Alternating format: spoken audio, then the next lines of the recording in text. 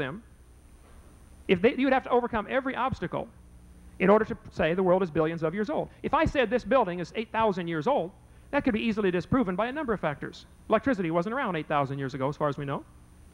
So you could prove I was wrong in that statement. Dr. Richardson says the world is 4.6 billion years old. The human population speaks very loudly against that.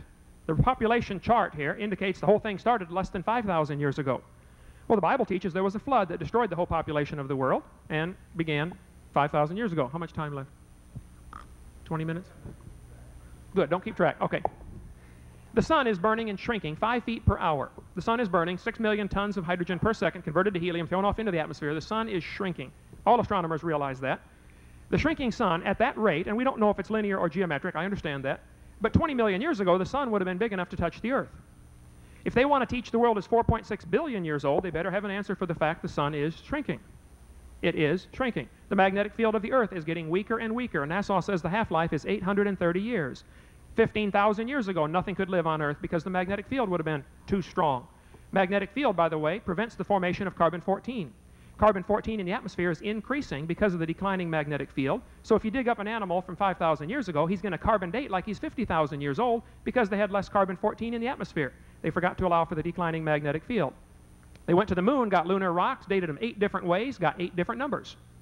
None of the numbers fit their theory, so they were all rejected, and they picked the number that fit the theory.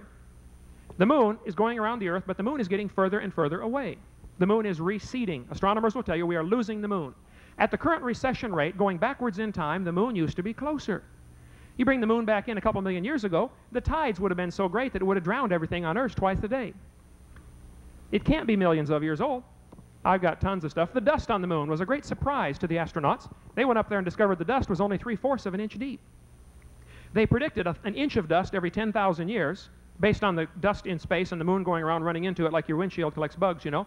And they put giant landing pads to settle in on top of the dust. Neil Armstrong stepped off on it and he said, hey, this is only 3/4 of an inch thick. 6,000 years, 7,000 years worth of dust up there. It can't be millions of years old. The salt's in the ocean. Does that mean quit? Okay. I've just begun. I've got nearly 500. If you want to stay for the next 6 days, we can go. There's many obstacles to the idea that the Earth is billions of years old. It cannot be billions of years old. Thank you.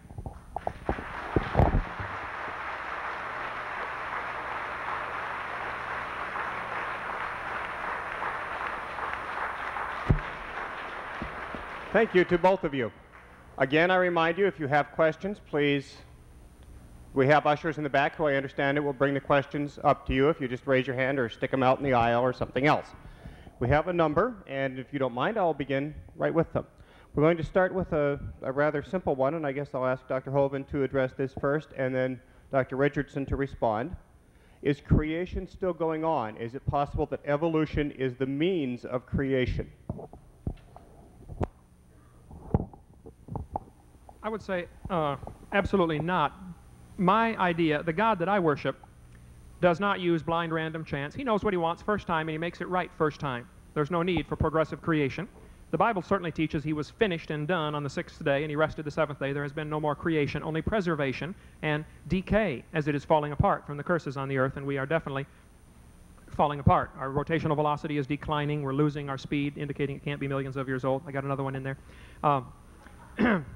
So, no, I don't believe creation is still going on. It was a finished one-time act. The evolutionists will quickly say that evolution of many species is no longer going on either. Ask them why, since chimpanzees are still having babies, none of the chimpanzees are becoming more human.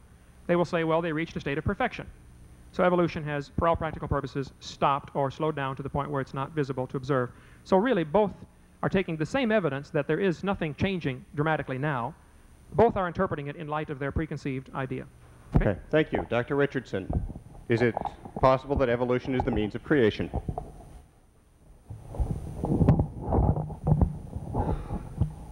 No, these things came off. Is it possible that evolution is the means of creation? I'm afraid that I don't believe in creation, so I don't think that evolution is a tool for it. I believe that evolution is still continuing. We have many evidences of this today. We have many responses of organisms to natural selection. We have numerous examples of natural selection leading to divergence of populations, leading to changes in populations. So evolution continues. Whether it's a tool of creation or not, I'm not here to answer a religious question. Okay, thank you. I'll direct the next question to you first then, Dr. Richardson. Since both creationism and Darwinism are not sciences in the true sense of the word, but actually religious, how can either be taught and displayed in the, quote, naked public sphere? The naked public sphere. Naked public square. I didn't write these, I'm sorry. I don't believe Darwinism is a religion. It is not based on faith. My faith is separate from my science. My family is a very religious family. They do not believe in the literal translation of the Bible, however. All of my family keeps their religion answering questions of religious significance and keeps their science, their reasoning mind, working and answering questions with respect to reason. Okay, thank you. I'll bet it would. Very good. I think we probably get a squeal if we're all turned on at the same time, so don't get too surprised if all of a sudden our eardrums are destroyed. If creation happened quickly, why do we see an evolutionary order in the fossil record? You may begin. Okay. If creation happened quickly, why do we see an evolutionary, what was the question? Progression?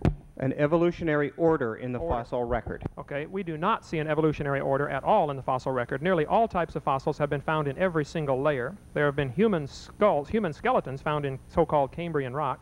The truth of the matter is the entire geologic column, the 12 different layers of geologic column, is a hoax. It does not exist any place in the world except in the textbook. I taught Earth Science 13 years. Geologic column does not exist. If there is an order to the fossils, and there is a slight order, birds are generally found on the top. That would be positive proof of a flood because, number one, in a flood situation, a bird's the last one to drown.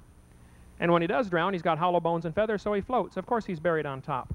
But there is no true, definite order to the geologic column, and it certainly does not support evolution. Modern horse skeletons have been found in layers lower than Eohippus.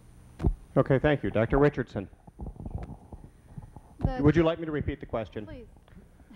If creation happened quickly, why do we see an evolutionary order in the fossil record? Thank you.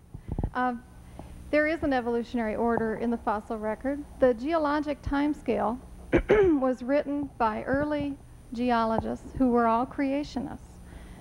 Creationists constructed the geologic timescale and used it to support their theory of successive creations. Early creation theory said that there were 4 separate creations: spontaneous generation or creation following each of 4 successive floods. So the geologic timescale is well studied, well delineated. There is a progression from bacteria to modern organisms, and I know that birds float to some extent, but they're also a modern organism, and we would expect to find modern organisms fossilized most recently on top of the geologic timescale, and that's just what we find. Okay, a related question, perhaps. Are there any intermediate life forms or fossils in the geologic